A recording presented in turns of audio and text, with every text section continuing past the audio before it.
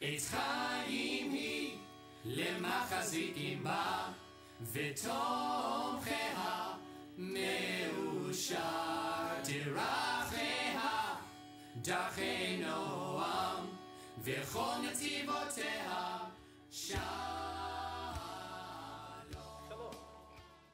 I have a guest with me this week, Gillian Hansen, who will be called to the Torah this Shabbat, and we're going to celebrate her becoming a bat mitzvah.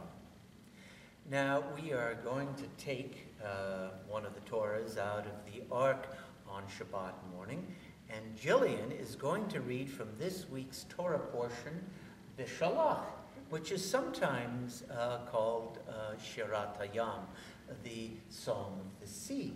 Now, I know you've been working very hard on your Devar Torah, your Torah speech, and what precisely are you going to be talking about this Shabbat? It's mostly about miracles and the existence of miracles, what is a miracle, and if there are even miracles at all. How would you define a miracle? Well, I think God is all around us every day, and He intervenes when He needs to. Like when He sees that you can't get out of a situation or it's just not going to happen what He wants to happen, He'll work at changing that effect. He's all around us and He'll do what He needs to. You know, some people define a miracle by saying it's a deviation from the laws of nature, that normally things run along on a certain course, that there are laws of nature that are not violated usually, but once in a while there is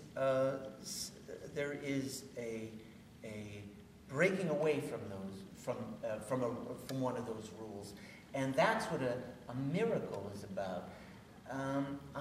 This was a problem for some of the medieval Jewish commentators, and I know you looked at one of them, Maimonides, who seems to have believed in the laws of nature, and yet he also believed that somehow God intervened when our people was trying to cross the Red Sea by splitting the Red Sea.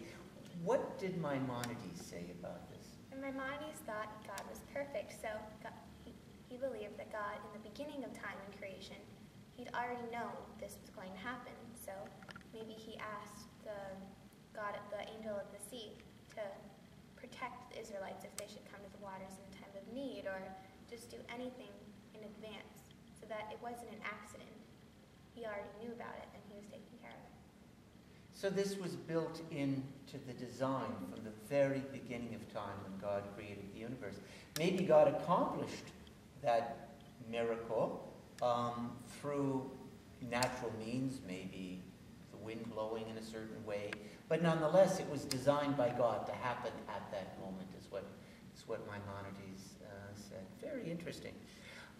Now, I know that you looked at a quote by the 20th century physicist Albert Einstein, and I think he had something interesting to say. What was it? He said that the absence of miracles proves the existence of God. That things always work so perfectly, that water always flows down a mountain, gravity, pi r square always works. It just always works because God is perfect. That's a miracle. That's miraculous. That is perfect. So everything works out like it's supposed to. There's no glitches. You know, I like that word that you used a moment ago, miraculous. Was it a miracle? You know, it depends on whose definition of a miracle. But it was miraculous. Maybe all of this, in a sense, is a miracle. At least it's miraculous. And we look out at the history of the Jewish people, and we look out at the world and the universe, and we say, this is at least miraculous. Well, you are going to give a wonderful Devar Torah on Shabbat morning, and we're very proud of you, Gillian.